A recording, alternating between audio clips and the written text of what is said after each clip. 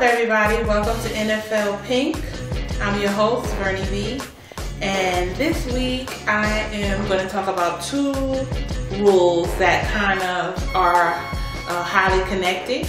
It is a false start and encroachment. A false start is called on the offense and encroachment is called on the defense.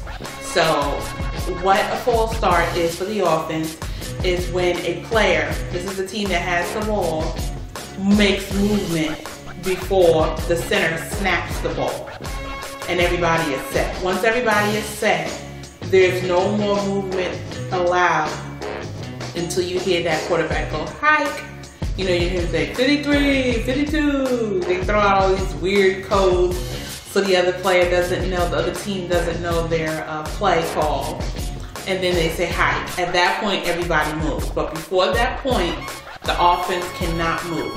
Now, I did two today because on the other side of the ball, the defense, once it's set, cannot move either.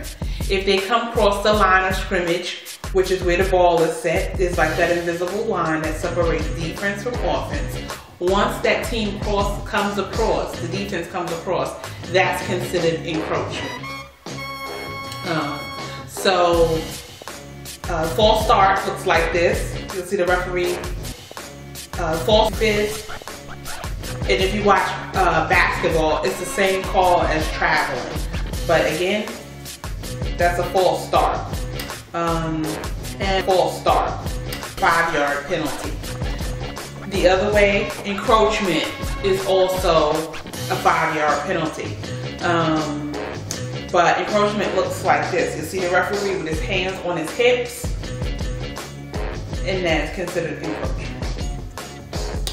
So, what stories are going on in the NFL? As you know, the biggest story that's going on right now is this Richie Incognito, Jonathan Martin story.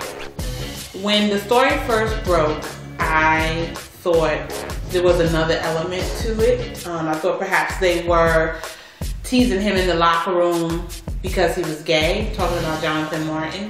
That was my assumption, just because, you know, the hazing part we've always heard about in the NFL. It's just been a rite of passage. The younger players carrying the pads and getting breakfast, or, you know, doing other chores.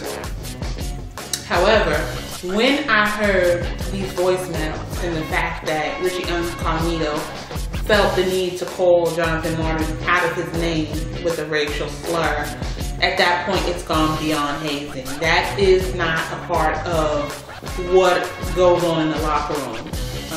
You have to know that it goes beyond the hazing or the rookie indoctrinating, because this was something we had never heard of before. We never heard of a player needing to leave the team for therapy due to the way he was treated in the locker room. I have some very strong opinions about it, but I think the story is being beat to death. We have heard about this story over and over again. So I will reserve a show for when the verdict is, or the information comes out, the full information, because Richie Incognito had an interview. Verdict is, or the information to Tom Wells of the NFL for the investigation piece. So far, we don't really know anything. We have what he said and what he said, but we don't know the truth. So, I would just say this, once I saw the racial slur that he mentioned, I was offended. I don't think that's something that friends do. I know that a lot of African Americans use the N-word when speaking to a friend and thinking that it's cool. You hear it in rap music. I don't ever think the N-word is appropriate to use. It never is. It comes from a place of pain and suffering, and it's derogatory.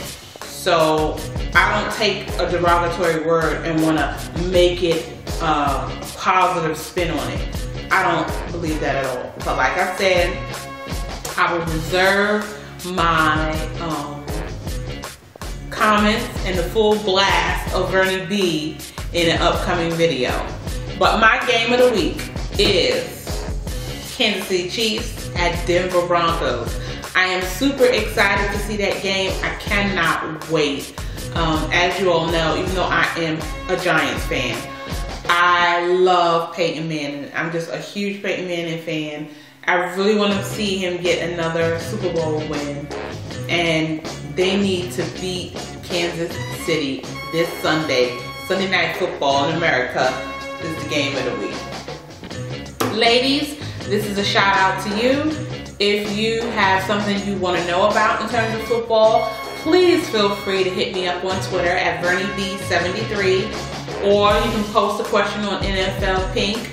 As the season goes along, I think I'm going to do a contest for the ladies, something, some really cute giveaway items, something that we can do to keep it fun.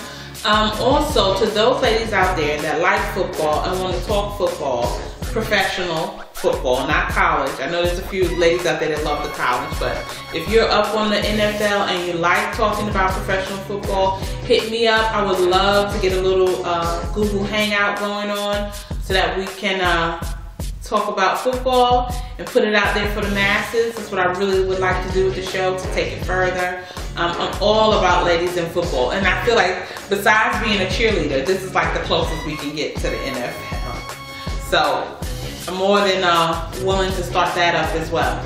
So until next week, have a good one. I'm Vernie B. Don't forget to hit subscribe, and remember, it's at Vernie B 73 on Twitter. Love to get some dialogue going. All right, peace.